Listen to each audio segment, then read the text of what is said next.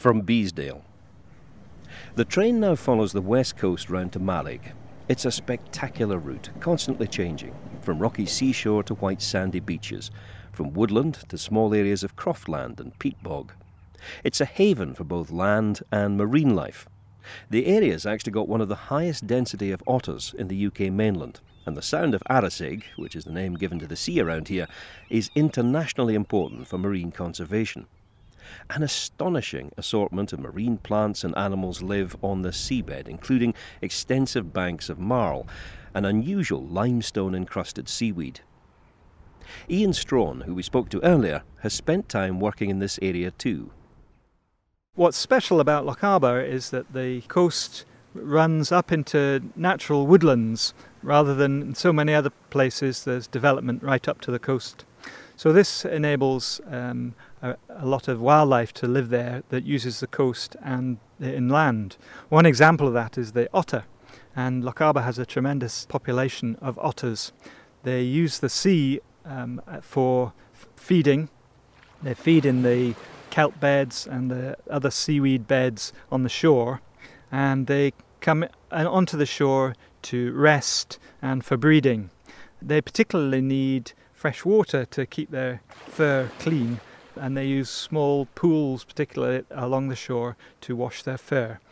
They live in small areas called holts. These are often holes under rocks, and the coastline is particularly good for them because there are lots of holes and crevices that they can go into to rest and to use for breeding. Tell me something about the Sound of Arisaig. The Sound of Arisaig, which includes the Loch na Nua, which you can see, and Loch Eilert too, is called a special area of conservation. It's an internationally important area for its marine life. And a particular feature of the area are what's called merle beds. Merle is a kind of seaweed that has limestone encrusted around it. And it actually occurs on the seabed.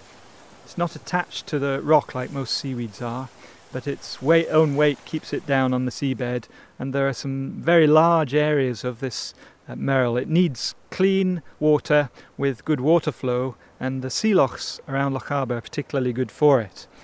But what's also so special about it is that there are lots of small animals can live in amongst it, and it's very important for a lot of fish species. The young stages of the fish can shelter in amongst the knobbly growths of this seaweed and get protection from larger fish.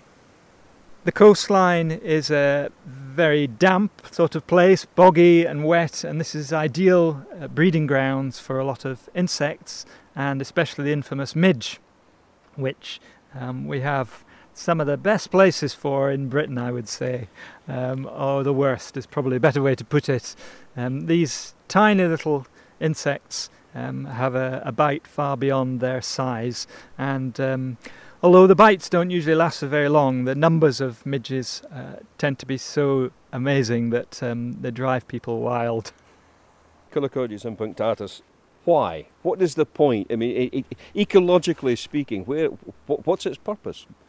The larvae actually live in wet soil, often in areas with a lot of rushes, and they actually feed on the roots and the dead vegetation in the soil. So they serve a purpose in the overall ecological system. The adults too are very important for many other things that feed on them. Think of things like house martins, swallows, and these are all feeding on midges, and bats especially feed on thousands of midges every night, and so midges have an important role to play in the food web.